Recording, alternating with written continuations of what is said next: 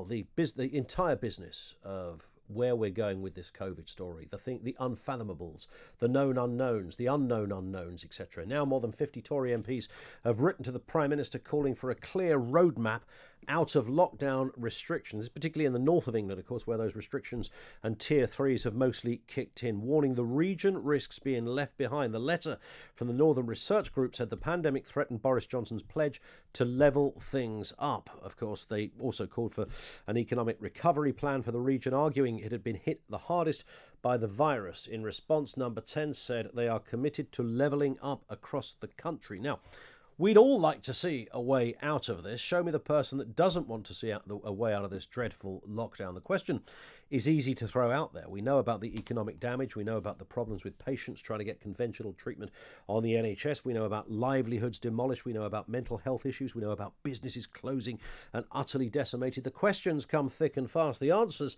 apparently a little more tricky. So while one group of MPs is arguing for a way out of the lockdown, and one assumes tacitly adhering to the idea of herd immunity, there's a group of scientists over there, and they've come along and scuppered the entire idea of herd immunity. It's interesting because if you had to name two words that have cropped up on this show and others, probably everywhere you hear this debate, more than this, I'd be interested to know what the herd immunity. I can remember back in, so where do we start this? In March, May, June time, people started talking about herd immunity. And no one really knew what it meant. I remember looking it up just so I could be absolutely sure what was meant by herd immunity. I mean, it sort of does what it says on the tin. And it has divided the room. It's divided the room in many respects. Some people are sort of arguing almost from a conspiratorial standpoint on this one, that the reason we don't have it is because they don't want it to work. I don't buy into any of that, cobblers. It's not a conspiracy theory, okay? We can talk about World Economic Forums and the like, which, by the way, is an NGO. It's a non-government organisation. I know it's got some powerful members, etc. But don't be too perturbed by everything you see online. Although I promise we are going to return to that subject of the World Economic Forum at some point. But herd immunity, that's been the screaming answer. The Great Barrington Declaration calls essentially for that. We will have back on with us, and we're delighted that Dr. Sunetra Gupta will be with us just in the next section to outline what she feels in response to the scientists that are saying, actually, you can't have it. Hopes that populations can become immune to COVID-19 have been dashed by new research showing that antibodies fall rapidly after recovering from the disease. So-called herd immunity has been proposed by some scientists as a better alternative to lockdown in tackling the pandemic. Now, this was a major UK study. It took place at Imperial College London. It wasn't insignificant. 365,000 people over 3 rounds of testing between June and September. It found that rather than building immunity over time, the number of people with antibodies had fallen by 26% since lockdown was eased over the summer. What do you make of that? 0344 499 1000. So that is suggesting that anyone who had dared dip their toe into the debate about herd immunity have been wasting their time. Tell me as best you can, and we can all be an armchair epidemiologist on these things, or a virologist, or even a clinician, scientist of any description. Why are they wrong on that study? Tell me why they're wrong. I want to think they're wrong. I desperately want to think, actually, come on. I mean, because this is as near as I can get to it is, well, yes. I mean, you might lose some immunity.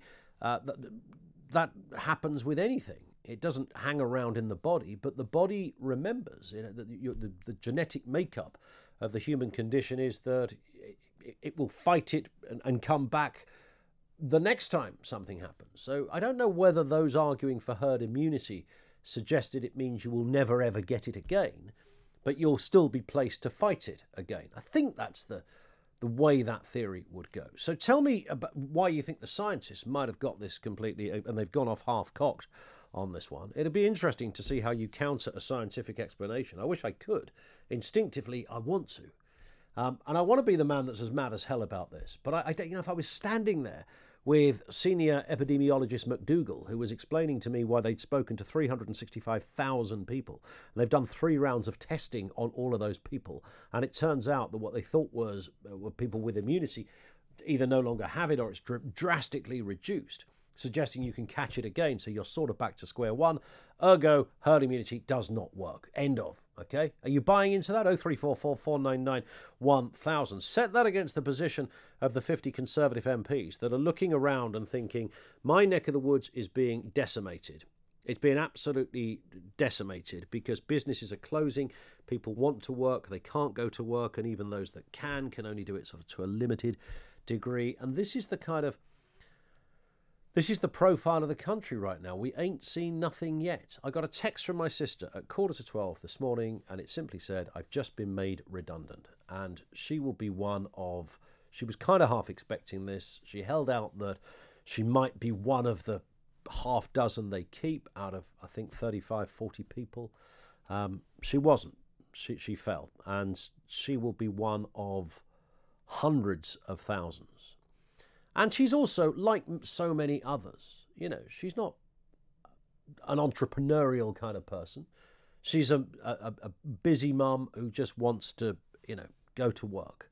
And looking for a job and finding a job against the current backdrop is not going to be the easiest thing. And when you've got a limited skill base, and I say that not to be insulting to anyone who feels they're in that kind of particular category, but, sort of general office work, that kind of thing, a bit of input in the computers. You think, well, where would I go with that? What do I do with that? Do I have to retrain? What would I retrain for? Can't afford to retrain? What does retraining involve? There are going to be so many stories like this. So the 50 Tory MPs saying we need a roadmap out of this are absolutely bang on. We need a roadmap out of this. But what form does that take? What does a roadmap out of the lockdown look like? We know what it looks like in theory. We could all name what we'd ideally like to see. But what we want and what can happen are 2 vastly different things, of course. I'd love to see everything just reopen up and go back to normal. I'm told by the Prime Minister and others that this herd immunity thing won't work. You can't shield the vulnerable. You think you can, but you can't. And eventually fit people who might have COVID and are doing okay will eventually infect people who aren't quite so fit, and then the vulnerable get it and they don't survive it, or they have terrible difficulties for a period of time, etc. So I'm told that doesn't work. Where do I go then with my roadmap? I've got a blank piece of paper here. What I do know is that it's bonkers. It's like, in a way, we kind of laugh at what's going on. We sort of go, oh, isn't this strange? Everybody's told the new reality. Who'd have thought we'd have been doing this? Oh, put my mask on. Everybody's got that kind of strange. It's not even a British spirit. I'm sure if you live in Italy or Spain or France or something, the same kind of conversations are taking place. But it's not funny. It is not funny at all, because livelihoods, mental health, physical health, cancelled appointments, decimation of businesses. It's an absolute royal mess out there. What should that roadmap look like? If you're advising the 50 Tory MPs, let's start with this, because every time one of those suggestions comes up, I can see the Prime Minister, I can see these scientists saying, you can't do that, because otherwise you'll just start reinfecting. You can't do that. How do you begin the process of reopening, if that is the right way to look at this? 0344 499 1000. I know, I share it. It doesn't make sense, does it? This whole thing doesn't maybe it's not meant to make sense because it's never happened before, and there's no template and no precedent, and nobody knows what they can draw on. There's no file at the bottom of a governmental cabinet they can go to and say, can we pull out the lockdown pandemic rule book, please? It doesn't exist. And so it's no wonder we look at this as citizens of this country and planet Earth, scratch our head and think this is absolutely bonkers that is going on here. As Richard Madeley was just saying a second ago, he can go and see his lad who works in an office up the road, but he can't go to the pub with some of the people in those. He could walk into that office and mix with all of those people, have a cup of tea with all of those people. He can't go to the pub. That's just the most obvious example of why this is absolutely mad and unfathomable and contradictory and confusing and damaging. The damage The damage is off the scale. 0344 499 1000. What are you saying to the scientists who have just told you that your herd immunity idea is absolute cobblers and it cannot work? And what would you say to the Tory MPs looking for that roadmap out?